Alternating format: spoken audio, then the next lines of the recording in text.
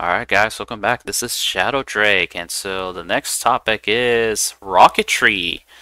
So, yes, this is available. This is something you can do, and contrary to what you may think, this is not a late game thing. So, no, it is actually something you can build roughly around the time that you finish making your first batch of alloys.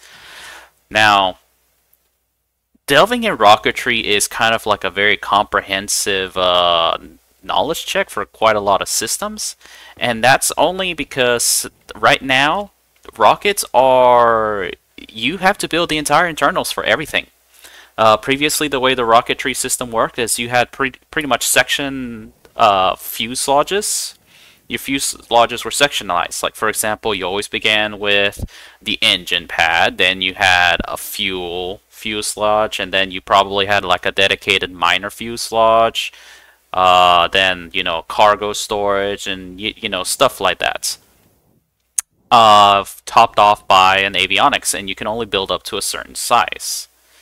Now, that's changed. If somewhere about shortly after phase change, I would say about 6 months after that, possibly, we got the new rocket system. And what's different about these is not much has changed, but as you can tell, once I deconstruct the outer shell of this, the rocket is pretty much exactly how it works. Depends entirely on how you build it. Whoops, not the engine. Don't want to. And so as you can see, you basically still have the same sort of things. You still have your engine. Then you yourself have to plan out how you're going to lay in the piping for the fuel, miners, cargo controls, scanner modules, and of course batteries to power your rocket. So this is all up to you to construct. And it doesn't have to be as large as this. It can be it could be a 2 fuselage rocket with very compact fuel, scanning, and mining. And of course, you do have the option for putting IC-10s for automating how your rocket controls. But that is something that is not necessary. Let me show you how the interface looks like when you're going to be sending your rocket out into space and how you actually control it by hand. One sec. Alright, so now to control your rocket, which as you can see from this window here, all you really need is a computer with a rocket motherboard inside it. Now, there is some uplinks and downlinks that are needed so that you can connect to your rocket so that your computer can see it, but I'll go in great details later. And so when you pull up the computer, you basically have a 3-tab interface that you can use to see what is going on in your rocket, what the space map looks like, and what your current what possible actions you can do in your current location that it's at.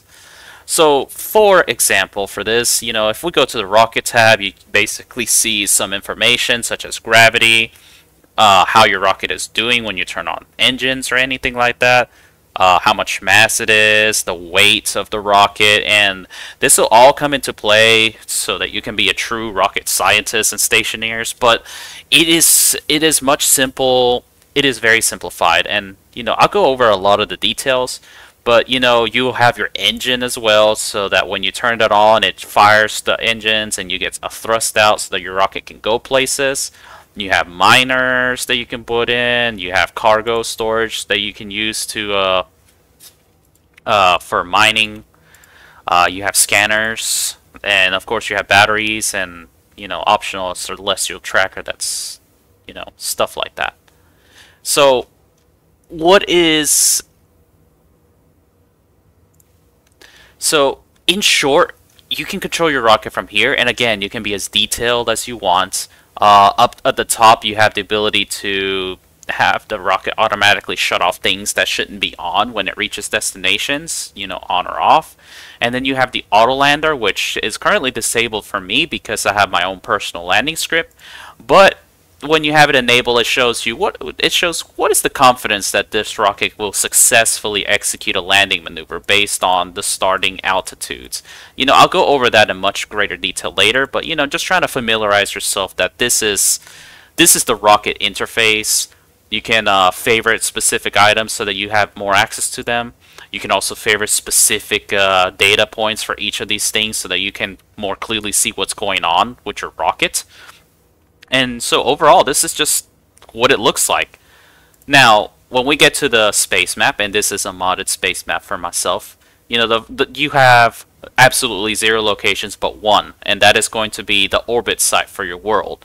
Now, this is going to be different because this is an alternate space start, but essentially you will have somewhere to go, and that will be your first location for your rocket. And to move around to the map, you just find the location, hit set destination, and now you have to actually turn on your engine. And so when you do that, your rocket will basically lift off to that destination. Ooh, that caused some fires, yeah. And when we go back to the rocket tab, you see information like what's the current thrust, what's its speed, how long will it get there, all of that information that's helpful to understand what your rocket is actually doing, as well as how much fuel is left inside your rocket. So once it's there, shutting that engine off. Now, when you get to a destination, your rocket can't really travel anywhere else. You have to use your scanner modules that you have to fit in there to find new locations. And since my rocket is in a new location, I can go to the location tab and you can see that I can chart potential locations. So if I hit to do chart, it's going to discover new places that the rocket can travel to, and it tells you the progress for what happens. Like, for example, the scanners have a strength of 30, so each full 20-second bar of this will give 30 points towards charting, and depending on how much charting progress you have determines what new locations you can have. So as you can see, the very first location I can have is crash site, and when we go back to the map, you see, whoa, there is another location we can go to. So you can do the same thing. You can hit set your destination to a brand new location, and then you can have your rocket travel to that location. So I'm just going to go ahead and make it travel there right now. And same thing as before. It'll travel. It'll take some time. Rocketry is a little bit of waiting, as your rocket actually has to travel in quote space.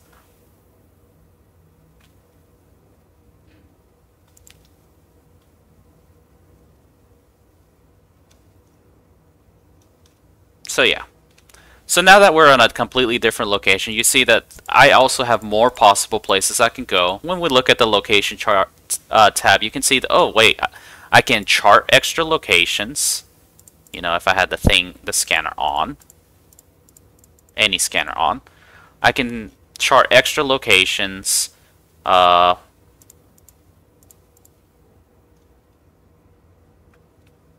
Or I can actually start to discover resource sites, and that's the other part of it. I see in the locations tabs you have something called site discovery. I see I charted all the locations, and on site discoveries it tells you what possible mining sites you can find at this location. And as you can tell, the way this is set up, I can either have metallic debris that has a combination of iron, copper, and lead, or metallic debris that has a combination of iron or steel, or I could find glass debris that's a combination of steel and silicon, or glass debris that's a combination of iron and silicon.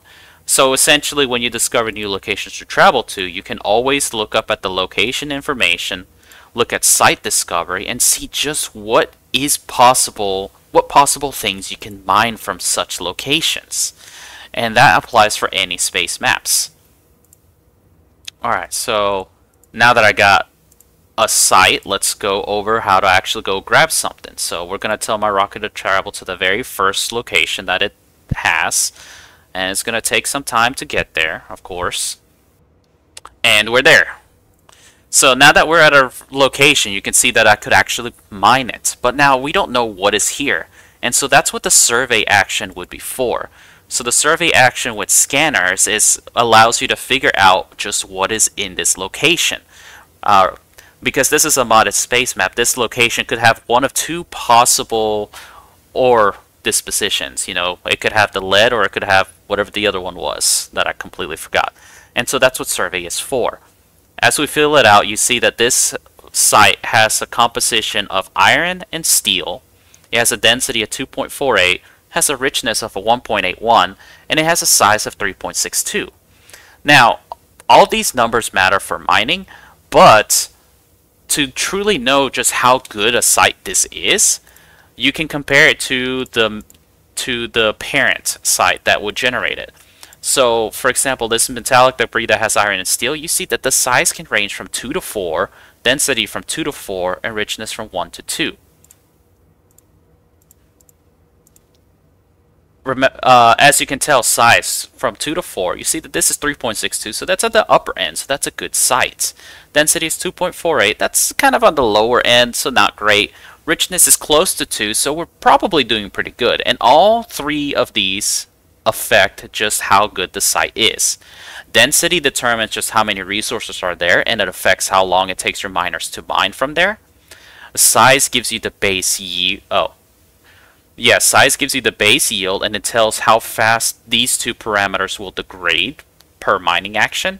And richness is a massive bonus to the yield, so that you can get extra resources from the size, based on the size, so long as richness lasts.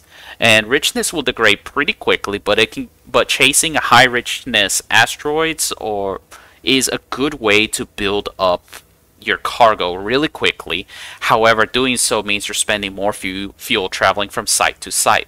And this is where Rocketry is a long-term waiting game. Like, this is something you tell your rocket to go do, scan a site, leave, come back, tell it to start mining, leave, come back, then, do with your rocket as you do fit. The reason I would recommend surveying a site is because at specific percentages for the survey, you will get information, based on composition, size, density, richness, and then you'll get a mining yield, a mining boost yield. So right now I'm at 1,000%, so that'll give me a 25% yield. So, I'm going to get 3 from my base yield, plus that 257% from the richness, and then I'm going to add yet another, I believe, multiplicative 25%, so that this would be closer to 10. And of course the final thing is the drill head. So I have 2 ore miners, so I'm just going to turn one on and tell it to mine. Alright, as you can tell, this head is fitted specifically with an ore mining head, so it does get a bonus yield. And you see I'm getting 12 ore from this site. And so at this point, I'm getting 12 ore. Each ore is this composition. So you can build up quite a lot of resources quickly with Rocketry, and it allows you to target mine very specific things.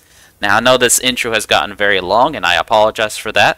So this in a sense allows you to go out and mine for very specific resources and then bring them back. Of course, the big thing is bringing it back, and I'm going to cover the landing on a different section because that one is more in depth. But in short, you tell your rocket to come back to your landing destination, with your auto landers turned on, it'll gradually land the rocket for you. So this is basically the intro to how to use Rocketry. So before we get too far into it, we're going to go over how to build a rocket, how to make your fuel, what are the different engine performances, and what devices you need to use for your rocket. In addition, I'm also going to cover what you actually need printer-wise for building your own rocket. So hope to see you then. Thank you, and you have a good day.